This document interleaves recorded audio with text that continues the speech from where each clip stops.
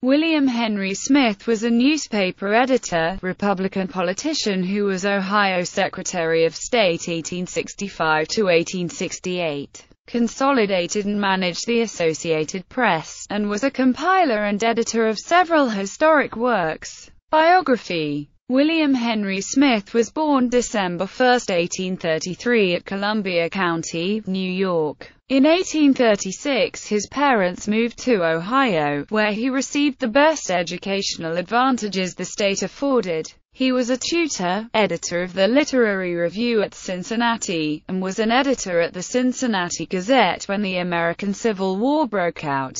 He was active in promoting enlistments for the Union. Smith was active in securing the gubernatorial nomination for John Brough, and became his private secretary upon his election to governor in 1863. In 1864 he resigned when nominated by the Republicans for Ohio Secretary of State, and defeated incumbent Democrat William W. Armstrong in the general election. He was nominated again in 1866, and defeated Democrat Benjamin Lefevre. Smith resigned as secretary January 14, 1868, to run the Cincinnati Chronicle for a short time until failing health caused his resignation. In 1870 he took charge of the Western Associated Press in Chicago. In 1877, President Hayes appointed him collector of the Port of Chicago. In January 1883, he led the merger of the Western Associated Press and the New York Associated Press, and was general manager of the company.